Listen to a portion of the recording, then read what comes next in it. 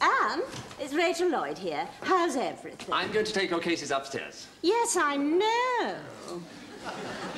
Darling, it's beautiful. Thank you. Oh. Oh.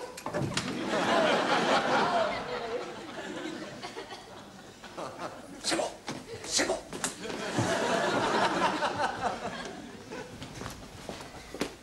Hello. Hello.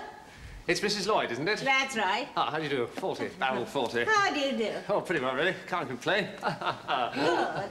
Yes, well, we had this door knocked through recently. Made rather a good job of it, don't you think? Yes, it's very nice. Yes, marvellous. So it's changed our lives, really. You know, we used to have to do the 100 yards through there and back again, but now we can just sort of open it and, oh dear, it isn't working as well as it usually does. Ah! Open it and go right in.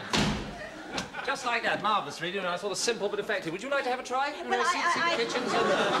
love to one day, but I think just now I'd better get upstairs, so I'll see you later. Ah! You all right? Oh, a bit of trouble with the old leg. I better just sit down here just for a moment. Bit of shrapnel, Korean War, still in there.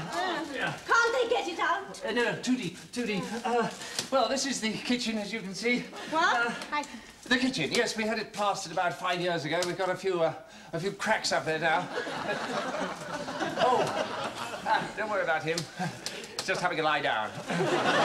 Spanish, from Barcelona, you know, sort of siesta, but he's fine. It was his birthday yesterday. Anyway, we've got a few cracks up there now, but nothing serious. So, as I say, it's not the Sisteen chapel. We're very happy with it. Are you sure he's all right? Oh, yes, he's fine, yes. But he's groaning. Is he? Well, can't you hear him? So, yes. Listen, I just remembered I left your cases just outside your room by mistake.